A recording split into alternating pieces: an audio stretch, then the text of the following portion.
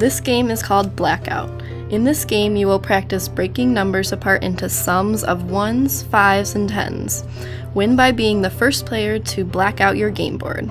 While playing this game, you will use your knowledge of place value and decomposition of numbers. First, you will need to set up the game board in pieces. Cut out the 10-frame cards, which are numbered 1 through 30. The cards are placed face down in the middle of the playing surface. Each player chooses a game board and a handful of markers. The oldest player goes first. On your turn, draw a card from the pile. Say the number aloud. This is your blackout number. Break apart the number into 10s, 5s, or 1s. For example, I draw 27. This number can be broken into 2 10s, 1 5, and 2 1s. It can also be broken into 1 10, 3 5s, and 2 1s. There are also other ways to decompose 27. Think about other ways to do it. There are multiple ways to break apart your number. Choose only one way. Use markers to cover the different parts of your blackout number on your game board.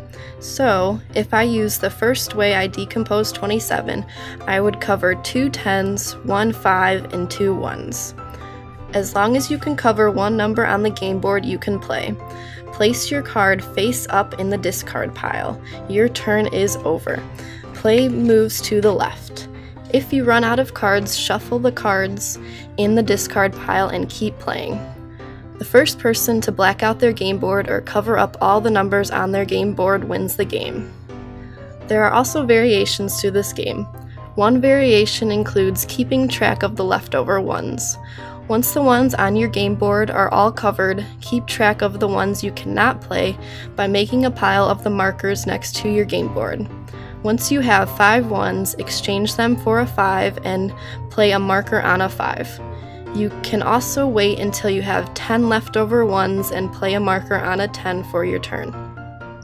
Also, a part of this variation, you can combine your blackout numbers with the leftover ones to cover a larger number on your game board.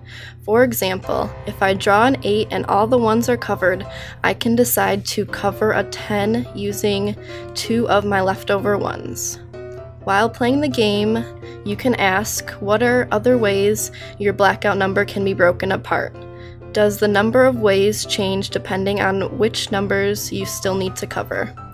After playing the game, you can ask, if you have a lot of 10s left on your board, which numbers would you want to draw to cover as many 10s as possible?